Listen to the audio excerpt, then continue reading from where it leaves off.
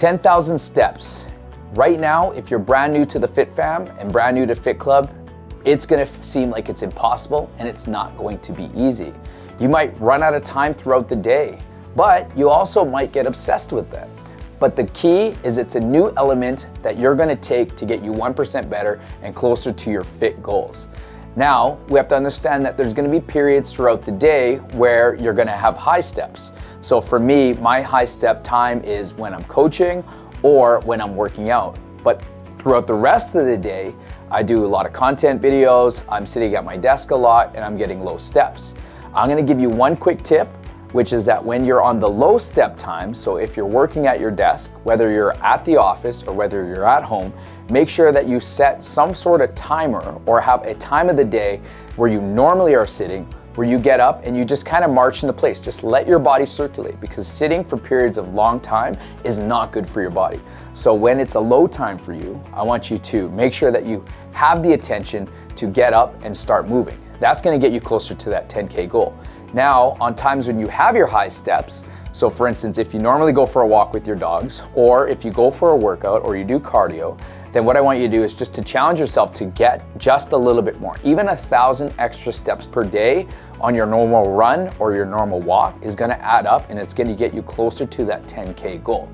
Now, I must give you a warning that some of the watches, especially the old ones, that they're too sensitive and they'll be able to read your arm swing. So people used to do this like back in like 2019, and they'd be getting steps. What are we doing? We're just cheating ourselves. So my recommendation to you is that it's just like your phone. It's old technology. I would tell you to upgrade your watch, get one that's more current, and they last for about 3 years. So make sure you get that 3-year warranty, because I find on these watches that every 3 years they crap out on you. So make sure you get that 3-year warranty, but at least you've got the newest technology and they're able to read your steps properly. Now, when it comes to walking, whether I'm walking or I'm walking with Neri always doubles up my steps. Why? She takes smaller strides than me. I'm more of a sprinter, so my steps are long but powerful, whereas Neri's steps are short and more sweepy. And so what ends up happening is that she's getting a lot more steps than me.